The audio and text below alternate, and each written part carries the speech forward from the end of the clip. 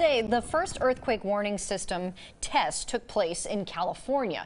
Now, Oregon and Washington, we know, are working on launching some of their own similar systems. Emily Burris has more on today's test. Emily, good evening. Hey, good evening, guys. Yeah, it's called Shake Alert, and it's a warning system designed to give you just a few seconds heads up before you start to actually feel the shaking from an earthquake.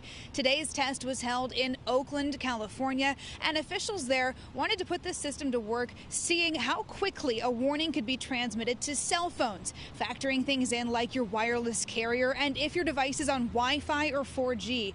Officials say that few seconds of warning could be crucial, not only for people to take cover, but for automated systems that could be put to work.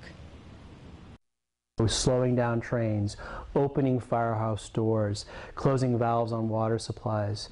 So precious seconds, anything helps.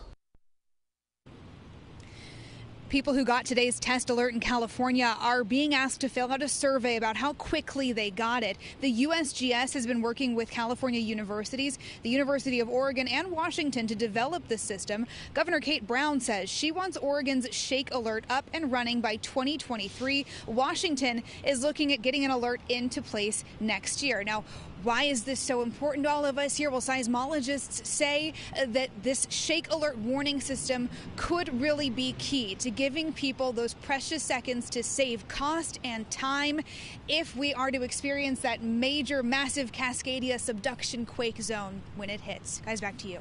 Thanks, Emily.